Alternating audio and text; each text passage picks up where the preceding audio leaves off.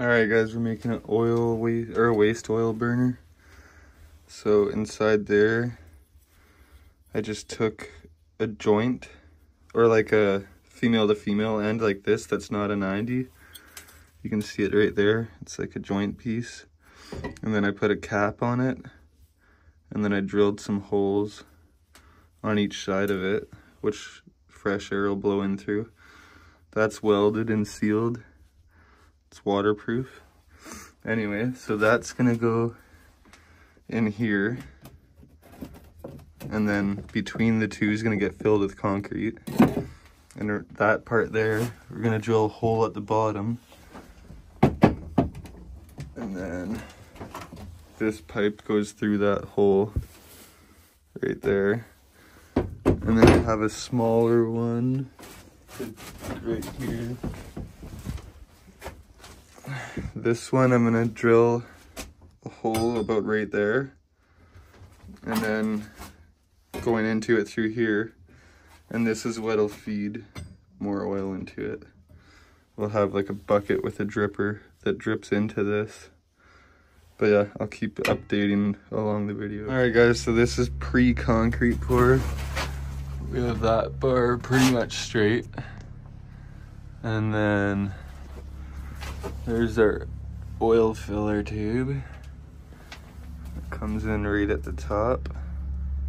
And it's on a slight angle so that it'll gravity feed. We're a little lower. I wanted to have this almost flush with the top, but that's all right. We'll just pour the concrete until it matches with the top of this one, and then later we'll come in with the angle grinder and cut the top off so it's all level. So basically now all we gotta do is pour the concrete between the two layers. We got it pretty centered, about as centered as I'm gonna bother with.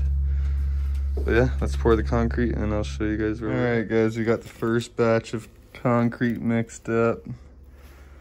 I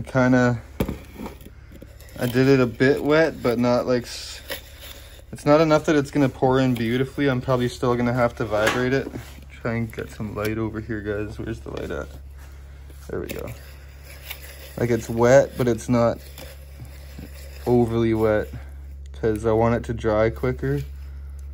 And I can just kind of tap on the edge to vibrate it down, but it would be a lot easier if I went wetter to get the lower spot, but it's really gonna slow down the cure time. So we're gonna go with this for now and see how it works. Forgot to get a clip like this, guys, to show you how it'll settle.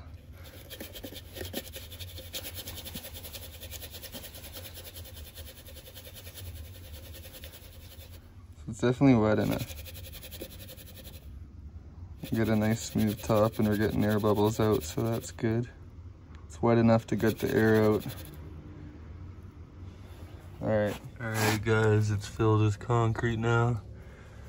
And then here's a little tip if you got one of these. Looks like it's going so slow. It's hilarious.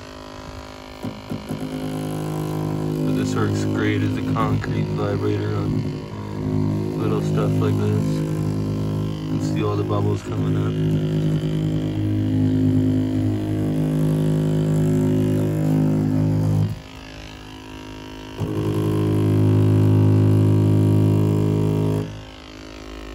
But there was way more bubbles earlier. It's just I already did it before I got it on film. But that's it, guys. Now I'll just show a video when it's hardened and that should be finished. And then we'll gotta do something with the end over there. But yeah, we'll add that to the video too. Alright guys, well it's gonna take a while to dry. And then once it's dry, I'm gonna finish the intake tube for the like oil drip. But we'll make that another video, so that's gonna be the end of this video, guys. If you wanna see the finished product and us testing it out, yeah, just keep your eye out for that video. It should be coming up real shortly.